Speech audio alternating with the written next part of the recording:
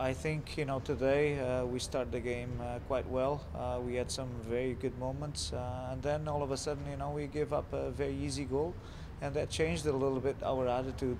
But I think throughout the first half we are very balanced, again with good spells. And then the second half came, and legs start hurting a little bit.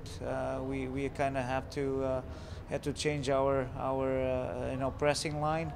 And then towards the end of the game again, I thought we did quite well trying to get even in the game, and I thought again we had very good spells.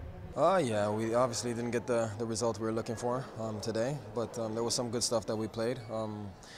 We could have been better defensively, and obviously that's something we'll work on in the next couple of days in training, building into going forward to the next game. But there's a lot of positives we can take from the game.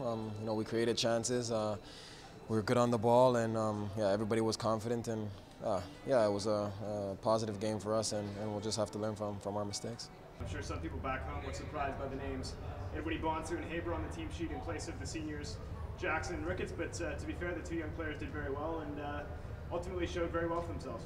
Quite pleased with their performance. I thought the level of energy and the football that they showed up today, it really is something that we'll like to see, and obviously they're on track, and we're going to see more of that.